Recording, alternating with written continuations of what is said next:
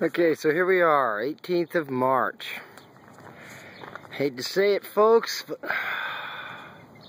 it's a repeat story once again.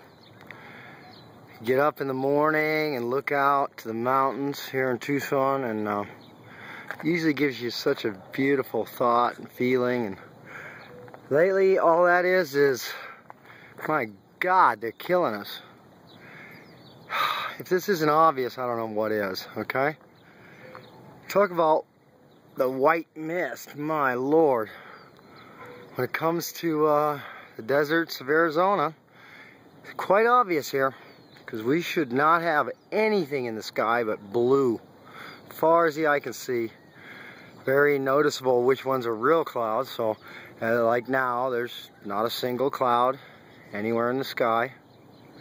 It's all this crap, and here they are. First thing I see this morning, they're going back and forth over the mountain range. Leave these long white streaks, and fucking people got no clue. This would be the time to stand up. You know, there's nothing left, folks. If they can do this with your air every single day, and they can just do it this severe, you know, and you're not going to do anything about it? Yeah, I'd say that it's too late, you know. People are fucking gone.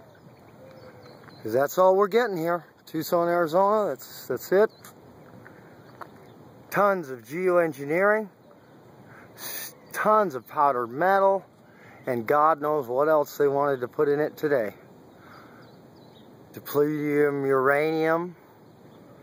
Strontium, barium. It's just sad. Okay.